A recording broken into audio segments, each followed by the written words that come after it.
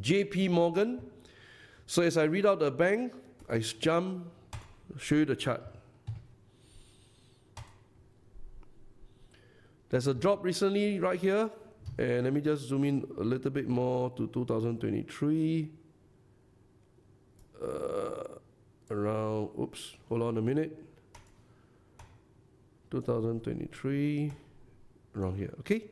So there's a drop by this guy, no problem, and we go back, continue. Wells Fargo, WFC.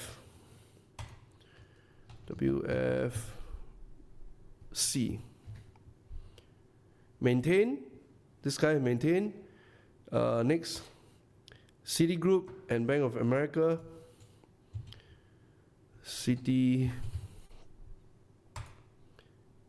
drop, 57, and Bank of America BAC drop over here. All right, so far we've seen all these drops already. That's good. And finally, GS and MS. Goldman Sachs drop, bounce back. Morgan Stanley MS, not much movement, and one more to go. Okay, that's it. So these are the banking stocks, and again, if they don't cut rates, these guys will just make money, easy money. All right. Hi. Thank you for watching. If you enjoyed the way I go about performing analysis, connecting the dots, then I want to invite you to our upcoming Cozy Live Trading. This is a full-scale 5-hour session, and what we do is this.